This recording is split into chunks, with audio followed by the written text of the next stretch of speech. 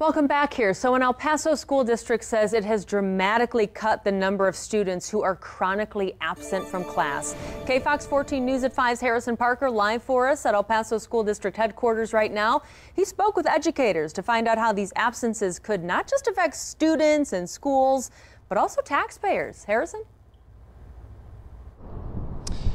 The El Paso School District shared with us how many of their students are missing classes more than 10% of the school year. Now, we originally requested that information because Texas gives money to local schools based on attendance per day. Now, people missing classes has skyrocketed since COVID, leaving massive holes in school budgets. Now, here's one leading educator about why this chronic absences are so bad for school districts.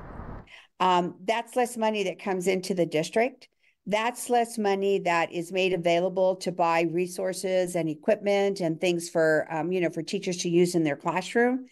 That's Norma De La Rosa, president of the El Paso Teachers Association, speaking to me about students consistently missing school. Figures from EPISD show that roughly 10,000 students miss school more than 10% of the school year. This is down from a high of roughly 18,000 in 2022, but still harms students in schools citywide.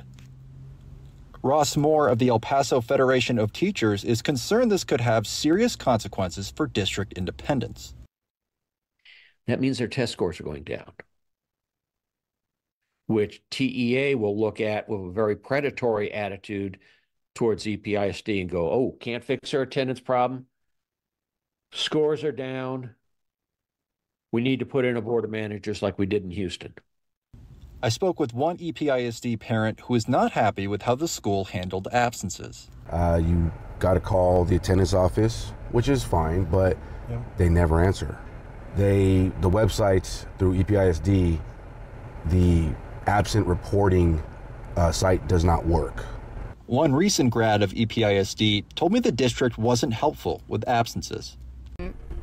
There wasn't any resources available to me, like there wasn't any advice given to me. I would have liked advice because I feel like if I was given that advice, I would actually want to come to school more often.